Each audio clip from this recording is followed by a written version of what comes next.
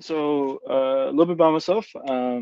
As was mentioned, I'm a indie game developer that actually uses Ruby to build video games. I've been doing it for about 7 years now, and the last 2 years, I actually partnered up with three other people, and started expanding, uh, trying to push Ruby to the limits as far as what we can do past just the server side. And during that time period, so we launched partners together launched a product called DragonRuby, and we ended up creating a Ruby runtime that is built on LLVM. LLVM is a compiler tool chain. Basically, it's Clang, and the underlying intermediate representation is available there, and it's built on our AOT compiler, mruby, and libsdl. Libsdl is called Simple Direct Media Layer. It's basically a low-level cross-platform C API that is used to render across everything. I mean, Valve uses it, Steam uses it, every game engine out there in the entire world uses it. And so one of the partners that I brought on was his name is Ryan Gordon, and just his personal profile with regards to engines and games that he's worked on. He's worked on Turok Dinosaur Hunter, Ghost Simulator, Left 4 Dead, Limbo, Second Life, Unreal Tournament 2004. But these are just some of the few things that he's worked on, and together we were able to kind of create a runtime that allowed me to actually release a Dark Room, which is a minimalist text-based RPG that that luckily went viral on iOS on mobile and helped me start my game dev career. But we were able to port this to the Nintendo Switch. So we have Ruby running on the Nintendo Switch, PC, Mac, Linux, web, and mobile. So after many years of work, it's about three years to get this runtime up and running. We have something that's just exciting. It's just I'm just excited to be a Ruby dev, and to kind of see people see the magic again and rediscover Ruby, especially from the game dev community, who's they rarely deal with the server side, and they just want to explore building a video game just as a hobby. And they come in and see Ruby for the first time and see the magic of the language, and it just feels so good to kind of like relive that. So luckily enough, let me hide this. We're actually sponsoring a game jam. So if you go to nokiajam.dragonruby.org, we're actually giving away free licenses right now. So you can, it's just a zip file. We don't collect an email address or anything. You can just literally download the zip file and go to town. This works on PC, Mac, Linux, and Raspberry Pi. There are no dependencies required. You unzip it and then you run the exe, and it's a zero dependency runtime. So you don't have to have CRuby locally. You don't have to have any compiler tools. It just works, which is just really exciting. We also have fiddle.dragonruby.org, and the beauty of it is that because we're using the LLVM toolchain, there's a compiler backend for LLVM, which is WASM. So this allows me to actually run the same games that are run on desktop and console, of course, and mobile on the web also.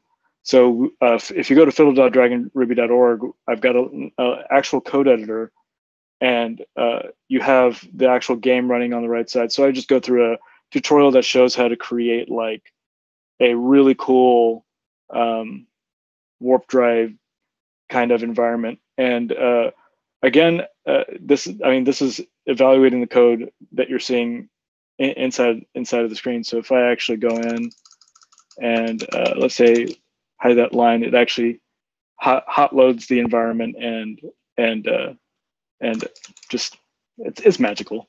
I feel like a kid all over again, just working on this stuff. So I mean, just as a local environment, again, it's a hot loaded environment, so I can go in and be args.outputs. We'll say I'm going to create a sprite, and I'm going to create a sprite at 0, 0, width and height of 100. And DragonRuby has some sprites already loaded in the directory, so you can just type in square / blue.png. Hopefully will work. And there you go. You have a blue sky on the screen. And again, it just kind of hot loads, which is great.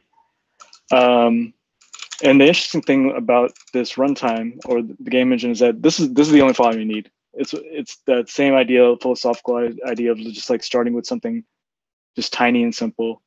And the interesting thing is that this function is being invoked at a fixed update loop of 60 frames per second. So I can go in and let's say I'm going to create a variable called x. And still updating good, args.state.x. I'll increment x by a value. And you'll see that it actually is running at 60 frames per second. So if I do state.x is greater than 1280, I want to set it to 0.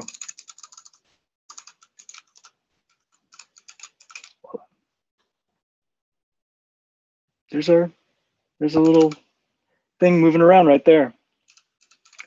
So it's just really happy. It's a little happy little engine. We also have a heads-up display, so you've got your like really cool Quake console, which actually can eval Ruby code like right there, which is fantastic. Funny thing enough is that even in fiddle.dragonruby.org, you can have this same heads-up display. It's tiny, but it's there. And you can actually bring it up right there. And the same heads-up display is running on the web inside of a browser context. Is just phenomenal.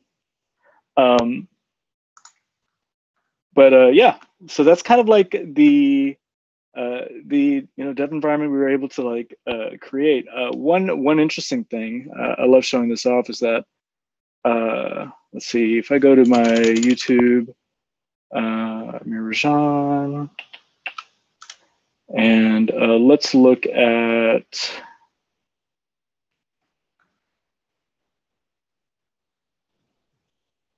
so we'll look at some performance of the actual engine itself. So I'm showing off Unity. It's a 2D game engine. I like to pick on Unity because they're the big boys in town. And we'll navigate to about. So what I'm trying to see is like what the render limits are for DragonRuby versus Unity. The frame rates, obviously, since we're on screen sharing video, it's not going to be perfectly fluid. But if you go to if you just type in DragonRuby game toolkit performance, you can see that. And so I'm rendering 10,000 sprites. I'm jumping up to 20,000 sprites on Unity. So at 20,000 sprites, Unity is able to render at 36, 37 frames per second at 20,000 sprites. And then I'm going to run the same thing for DragonRuby. We do our 20,000 sprites. And we're rendering at 60 frames per second. So you have a compiled C# runtime that is slower than a Ruby runtime for rendering sprites. So we're up to a solid 60 frames per second. It's a moving average. And then I push the limits. I'm like, well, can we do 40,000 sprites? Let's see what this looks like. Unity's at 16 frames per second at 40,000 sprites. And let's see what we're able to push. We weren't able to hit the full 60 frames per second, but we're at 30 FPS for even 40,000 sprites on the screen. The final one, I double it to 80,000 sprites just to see where we start falling over. And the interesting thing you'll end up seeing here is that you'll actually see the distribution of RNG within Unity kind of start to falter. You're gonna see those like lines. You see these like the straight lines starting to come up. Their RNG distribution for random number generation is off, and you can kind of start seeing these like little artifacts happening as we push these limits to like 80,000 sprites on the screen. We got 9 frames a second on 6 to 9 frames a second on Unity.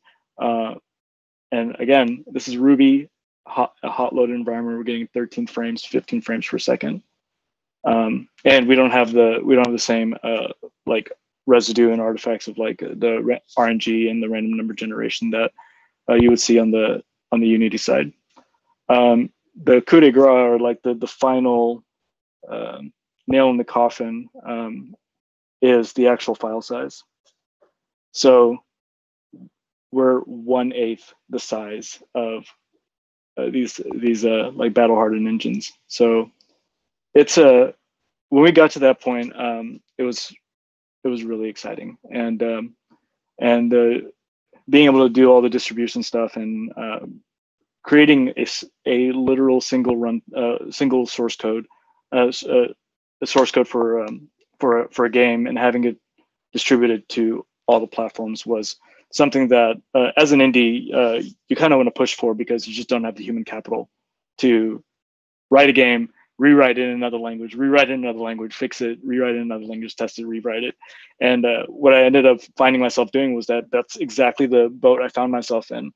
And so to make any kind of indie game dev sustainable on a long enough timeline with multiple properties, I had to find ways to kind of like beat the averages. What could I do to be that level of productivity that we saw, that we can imagine with what Ruby brings up. We all feel it when we use the language, and this is kind of like the culmination of all those things kind of put together.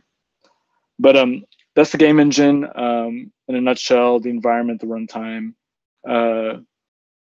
and kind of showed you a demo of the of some of the render primitives. You can look at the website, and I mean, you can try the engine out. Again, it was the nokiajam.dragonruby.org.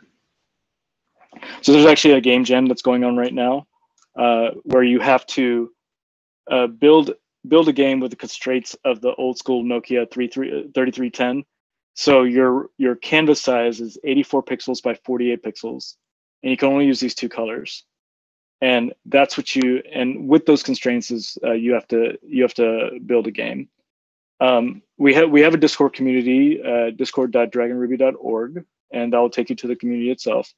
But some of the things that people are building here with the engine during the game jam. So we've got like some line of sight for maybe like an espionage game. Some funny animations with regards to it. It's a robot, the beginning. Just people are having fun. I don't know how else to say it, and it's the greatest thing where you show like the crazy things that we've gotten used to with Ruby, redefining plus sign to always return the same number, and their eyes light up and go, "What's going on here? You can just redefine plus? That's crazy!" But people are doing some like really impressive stuff as far as pushing the limits from 2D into the 3D space. But yeah, someone made an ASCII cube in 3D. There you go, using DragonRuby. We've got our snake game. Obviously, you got to have that. But lots of fun. I think that's like really all I had as far as demos and kind of giving the background of how this all happened and whatnot. Do we have any questions as far as from the audience? Let's see, 79. Am I good on time? I think maybe, possibly. Yes, you are. I think I forgot to start the stopwatch, but you're still good on time. Definitely. That's fine.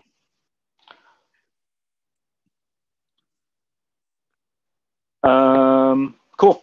So if you have any questions, I'm happy to answer them. Kind of give details on how we're able to pull all this off if you want. There's a presentation I gave at Ruby Kaigi.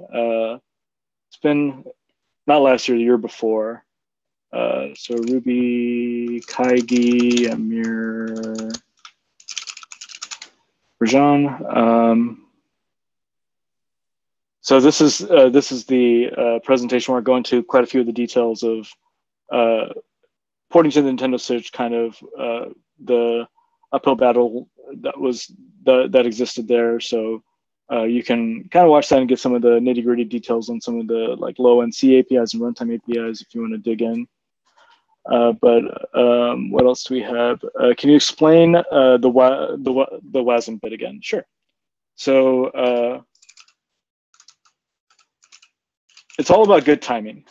So what happened at the end of 2019 was that LLVM took over the world, effectively Clang. The final piece of the puzzle was Microsoft adopting it, and as like with .NET Core hitting its stride, Microsoft adopted LLVM in 2019. So what that positioned the existing runtime, which is Ruby Motion, what it allowed us to do is apply the Clang compiler and the LLVM runtime across all operating systems. The Nintendo Switch uses Clang, the PlayStation uses Clang, Xbox uses Clang, Windows does, Google uses Clang, Apple does.